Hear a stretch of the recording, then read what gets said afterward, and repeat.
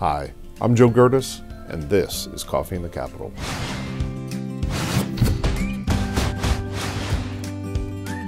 Our guest today is State Representative Christina Sappey, representing the 158th Legislative District in Chester County. Representative Sappey serves on the House Agriculture and Rural Affairs Committee, the Tourism, Economic and Recreational Development Committee, the Veterans Affairs and Emergency Preparedness Committee, and the Local Government Committee, where she serves as the chairman of the Subcommittee for Townships. She's also been appointed to the Pennsylvania Local Government Commission of the Pennsylvania General Assembly. Representative, thank you for taking some time to join us today. Thank you so much for having me. What are some of the things that you're hearing from your townships and your local governments that you represent? And then what you're hearing statewide from folks and some of the issues that are important to them. So thanks so much for that question. It's a really good one. And, I do stay in close touch with my local governments. And I think just, to pull back a little bit, I'm not sure who would be watching this, but, for educational purposes, I think, folks tend to pay a lot of attention to the federal government because it's, for lack of a better word, it's sexier, it's in the news. But state and local government work very closely together. And these are government levels that have an impact on people's daily lives that's very significant. So, what I'm hearing from my local municipalities are some of the challenges that, frankly, we're hearing, and I know you're hearing at PSATS from municipalities across the state.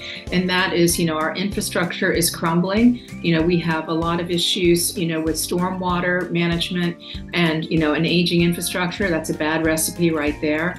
We also have a significant issue with firefighting and first responders because we've relied so long on volunteers. And that is something that, we really it does not seem sustainable. And so our townships are really wrangling with how to address that problem. And, it's just basically managing growth. Here in the Southeast, we are just, growing leaps and bounds. And yet, especially in my district, we have a long storied history of agriculture. And so we're trying to conserve space, support, agriculture. We don't want to lose any more agricultural land, but we also, want, passive recreation. Folks, come to Chester County for our bucolic scenery.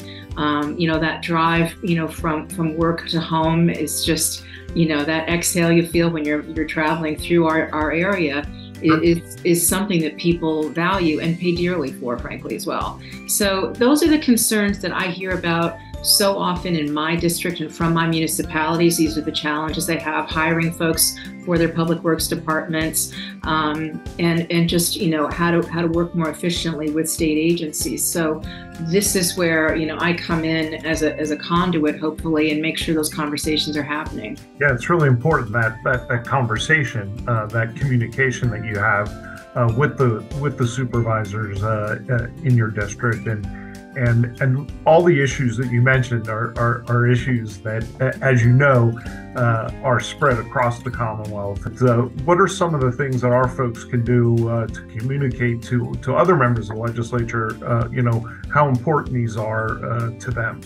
Right. So this communication is so key. And, I see your face at our local government commission and our local government committee meetings. So I know you're doing your part in getting that information and sharing it back to, the association, but making sure that, if there aren't working groups, which I believe there are, committees that are, examining these specific issues, getting them in front of state reps. So, one of the things I have to explain frequently is the fact that, I'm on 4 committees, and so I go deep into a lot of these issues, but I rely on my colleagues on human services and education. Those are 2 committees I'm not on. I rely on my colleagues to help educate me on those issues and our leadership. So I think, I can't be on, 26 committees and be a specialist in all these different areas. So I really do rely on the communication that's coming from our statewide associations and from my colleagues who do serve on those committees. So I think, giving us the opportunity as a commission and a committee to get in front of our colleagues, either in policy hearings or at your conference, to share information is very important. And obviously, your newsletters are extremely important too. And that's what we try and tell our membership, is it's so important to contact their state representative, their state senator, and let them know how these issues that we've talked about are affecting them, give them the real life stories of what's going on so that they can be educated and come talk to you on the Committee for Local Government or Agriculture and Rural Affairs. Right. It's an important part to keep that communication going. I think, it's important for our folks who do, stand up and run for supervisor or mayor or council in Pennsylvania to know that, we're willing partners, that, the big Commonwealth isn't going to come in and try to move your cheese, but we're, definitely there to partner and help solve problems. So that should always be something that they look to do, is have that relationship with their legislator. Kind of, what are you feeling? What are you hearing not only from your township folks, but from your constituents? What are they talking about, and what's important for them as we move into the fall and moving forward? I think, I'll be honest with you, I haven't heard too many concerns about the budget yet, and I think that's because, we're still in a phase where we haven't gone back to school. What I'm hearing from folks around the district, I'm going to see a lot of them out tonight. It's National Night Out. That's right. Will be, the concern about how we, fund law enforcement and how we provide emergency services.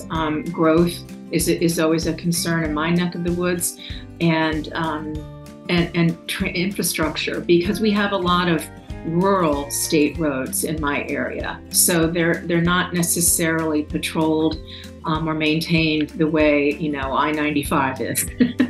So that's a big concern. We have a lot of state roads, so that's what I hear about. Those quality of life issues that our people are right to care about. Well, we look forward to working with you and your colleagues in the legislature on those issues. And Representative, can't thank you enough for taking the time to join us today, and we look forward to working with you in the future.